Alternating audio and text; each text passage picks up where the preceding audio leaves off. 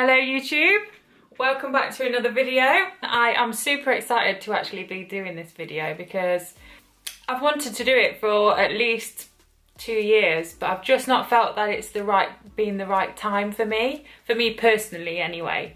What I want to talk about is how I've transferred my diet, my training routine, going from competing and that lifestyle that it comes with over to just training, eating for general life. And it sounds like it's very straightforward, but if you've ever done a diet, like a competition diet, or been in that sort of routine for long periods of time, it's actually quite difficult. So for me, doing this video like a year, 2 years ago, I would probably be lying to you if I said that it was easy. So that's the main reason why I've only just now felt comfortable sitting down and doing this video for you guys, because I want to be honest with you. I want to be transparent. I want to tell you how hard things are, but also how easy it can be. And I want to have lived that myself. I want to have done it. I want to have got now to a place where I feel comfortable to now then tell you. So hopefully you can take away lots and lots of different things from this video. But the one thing that I want you to take away is that it can be done. You can have a great relationship with training, with food, after going from competing lifestyle, very, very structured, very regimented, to living a more balanced life. And I know that balance is quite a cliche word, however, there is such thing, and I'm about to tell you how. If you'd like to know, keep watching. As I say, this is something that is exciting for me to be able to go over, and it's not been easy, I'm telling you that now, but I feel in a good place to be able to tell you. So let's get into it. The first thing that I want to talk about are goals. Now, I talk about goals quite a lot, but before, my goal with competing would be, I've got a show on this specific day, and that's in probably 16 weeks time. So I will start my diet 16 weeks before that date, and up until that day, I'll eat as much as I can, I'll drink as much as I can. I probably won't train that much, because after that point I can't have any of that stuff. I'm not allowed it because I'm on a diet. And then when it gets to that point, that date, that show date, I'll either carry on because I might have extended that.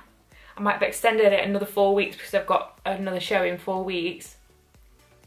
So I'll keep restricting myself, get to that show, done my competition.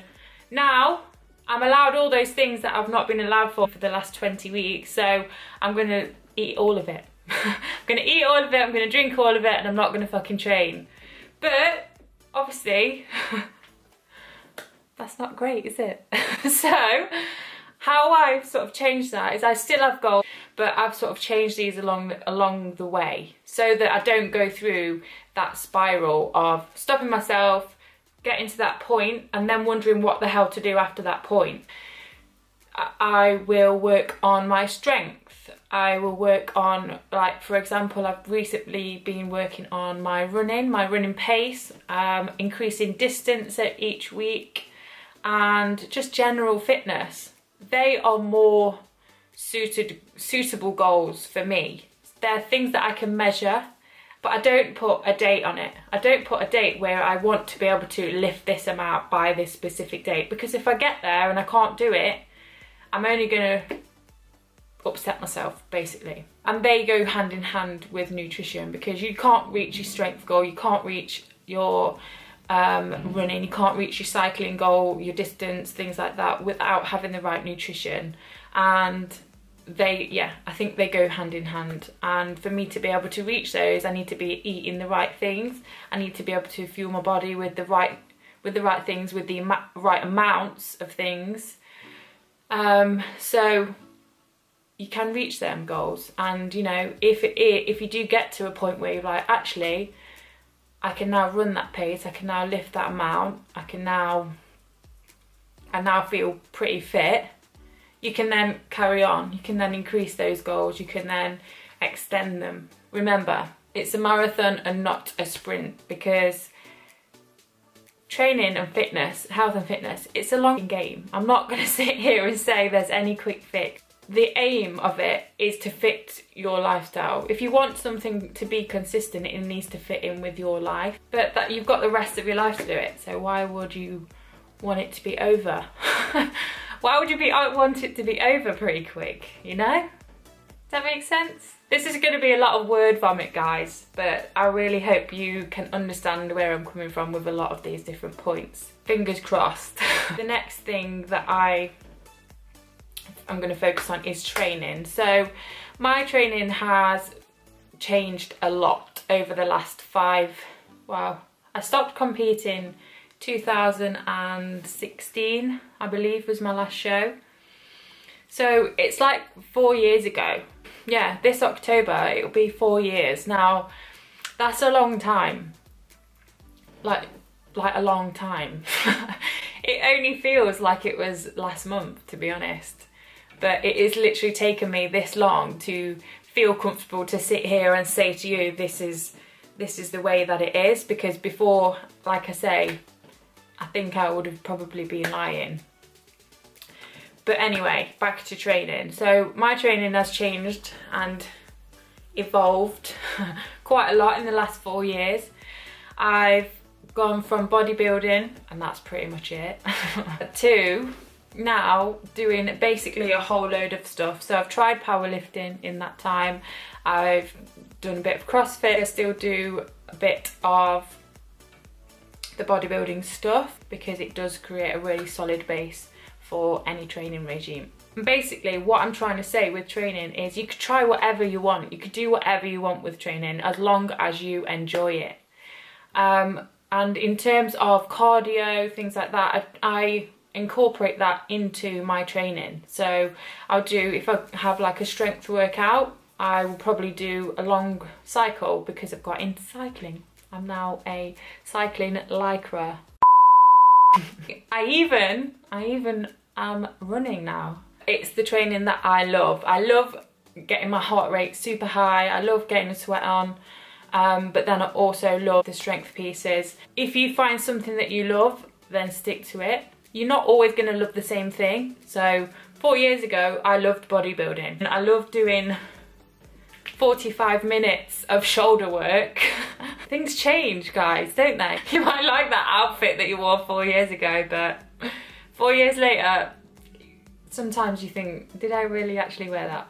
But yeah, things change. You start to enjoy different things, you try different things, and that should evolve. Training should evolve with you. And that is what took my focus away from aesthetics, because bodybuilding was very focused on aesthetics. So I would train specific body parts to create a specific look.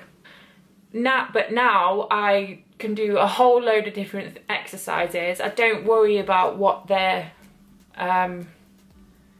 doing to create a certain look, but actually aesthetics, I feel I look the best now compared to what I did maybe 4 or 5 years ago, because ultimately you're still going to build your strength if you're doing resistance training and you're pushing yourself. Those aesthetics, they're going to come because you're eating right, you're doing the training right, there's literally nothing else. And that was something that really changed my way of thinking, because I wasn't doing these set exercises for this set muscle. I'm just doing things that I enjoy. So yeah, if you're not enjoying it, don't fucking do it. Change it. Do something else that you like. And that is how you fit it into your lifestyle. Do things that you enjoy, that you've got the time to do, because otherwise it is boring. Moving on to food. Now this is obviously a huge part of going from a competing lifestyle to a regular fitness, health and fitness lifestyle. And this is the part that's taken me the longest. The training part is just something that's evolved over the time. I've always loved training, but the food has been the hardest for me to get to grips with, because I did have quite an unhealthy relationship with food, and it was just basically a shit cycle. I tried to stop dieting as such. I don't sort of say I'm going to start a diet on this day. My diet is just my everyday food that I eat. My diet can include burgers, pizzas. That is still classed as my everyday diet. I sort of try and take the emphasis away from dieting, and I to just tell myself that I don't actually do it anymore, because I don't. I eat to reach my goals, and that should be the case for everyone if you want to live this sort of lifestyle. I don't do cheat meals, I don't do cheat days. If I want a burger, I'll have a burger. But I don't work out to make up for what I've eaten. I eat to make sure that I can work out, because if I'm not eating enough, then halfway through that session I'm going to be like, oh my god, I'm absolutely starving and I feel like shit, basically. So yeah. And I know that people say food is fuel, but I love food, and food should be enjoyed. So if you want pizza and wine, then have it. You know, don't feel guilty about it, because you're the only one that's chosen to have it. And I used to feel guilty about that, but at the end of the day, food is probably the one thing that you can control yourself every single day of every day of your life. So just enjoy it. Enjoy the food that you're eating, and if it makes you work that little bit harder the next day because you've just got so much more energy, then enjoy that. Like, love that. Because that's how it should be. Because you don't have that end goal that you need to get to, it's sort of a case of saying, you know what, if I want this food today, that's absolutely fine, because I can have it whenever I want. There's no set point when I have to stop having it, no set date when I can have that afterwards. The last thing is, don't compare yourself to anybody else, because I put something on my Instagram yesterday which I thought was absolutely spot on. If we all ate the same, if we all did the same exercises day in, day out, then we would all still look different. And that is a fucking great point, I think, because I used to spend way too much time looking at other people that I was possibly going to compete against, and pick myself apart because I didn't have the same legs as her, I didn't have this, that or the other. I won't even go into it, but I spent just way too much time doing that and not focusing on myself, on my own training. And yeah, it was just shit, because why would we compare ourselves to someone who is completely different body shape, completely, you know, different person. I don't know how I can emphasize that anymore. Use people as inspiration, as motivation, but just don't compare yourself, because you're never going to be that person, but they are never going to be you. That is literally the last point, and probably the most important for me. As soon as you stop doing that, your body will be like, oh, actually she loves me a little bit, so I'm going to give her what she wants. With social media, it's so easy for us to compare our lives or our bodies or our hair, our fucking fingernails to other people. But take a step back, realise that you are you, and your body is only gonna look after you as much as you look after it. I sound like a right preachy person right now, but I feel like these are points that not everybody thinks about. And I know that I didn't.